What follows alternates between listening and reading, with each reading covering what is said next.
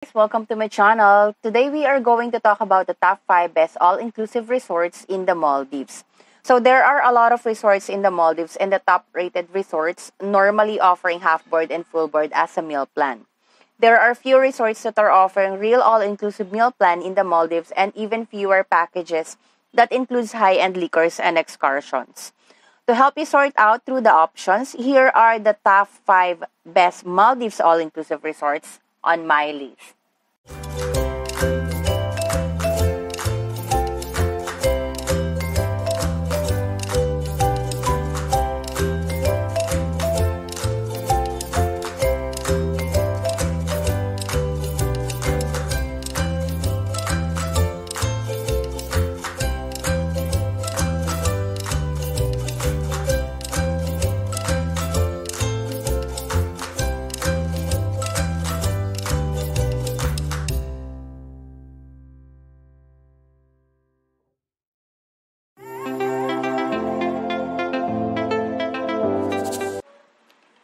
Number 5, LUX South Ari Atoll. Located in Dhidhoofinolhu with its 193 villas perched above a lagoon, offers a perfect balance of indulgent pampering and action-packed adventures. The standard all-inclusive rate covers meals and drinks at 6 of the 8 on-site eateries.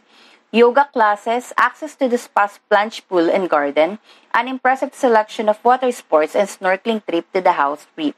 And they also have 2 infinity pools. Number 4, Maafushi Baru. Maafushi Baru, the reception area as well as certain lounges and walkways are all sand-floored. Accommodations range from spacious beach and pool villas with outdoor rainfall showers and private decks to splurge-worthy water villas built right over the lagoon and accessible by private walkway. Breakfast, lunch, and dinner buffets, high tea, and most beverages are included in the inclusive plan. In addition to a sunset cruise and the use of snorkeling equipment, yours will be the only footprint in the sand at Lunovo, a tiny deserted islet that shares the same lagoon and is exclusive to guests at Maafushi Baru.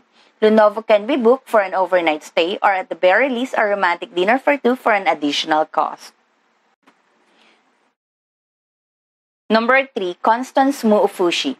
Donny boat for your complimentary 90-minute excursion around the island of Maafushi, nestled within the South Ari Atoll.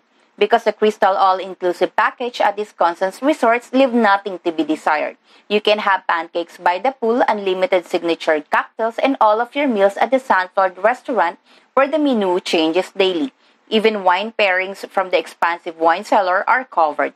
There are also more than 30 dive sites within a half hour of the island. FYI, additional fees apply. But you'll likely be perfectly happy spending your time relaxing in your thatched roof villa floating above the turquoise sea.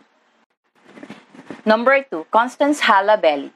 Constancehalaveli caters to multi-generational trips with family, 2-story and presidential villa options, and the on-site Constance Kids Club where little ones can play in the sand, learn how to make pizza and ice cream, or watch movies. All villas come with a private plunge pool and terrace. The island itself is shaped like a donny and sits in the North Ari Atoll, making it prime location for diving, snorkeling, and dolphin watching. The all-inclusive rate takes care of all meals and beverages at selected restaurants and bars, free Wi-Fi, and a 2 scheduled water excursion per stay, among plenty of other perks like complimentary in-room movies and snorkeling equipment. And the number 1 on my list, 4 Seasons Private Island at Bauva. For $36,000 per night, you can live like a celebrity on a remote private island off your bucket list.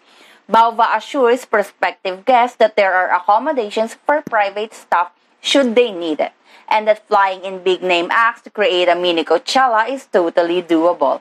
It's all about supreme luxury at the 7-bedroom, 3-villa paradise situated on UNESCO territory.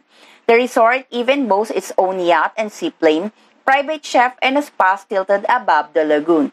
The stay is fully customizable, snorkel with manta rays in the morning, enjoy a lobster-themed dinner, and end the night revealing the talents of a Maldivian dance troupe. Okay guys, thank you for watching my videos. If you like my content, please like, share, and subscribe. And if you like to receive notification, Please don't forget to click the bell and don't forget to say hi and introduce yourself to the comment box below.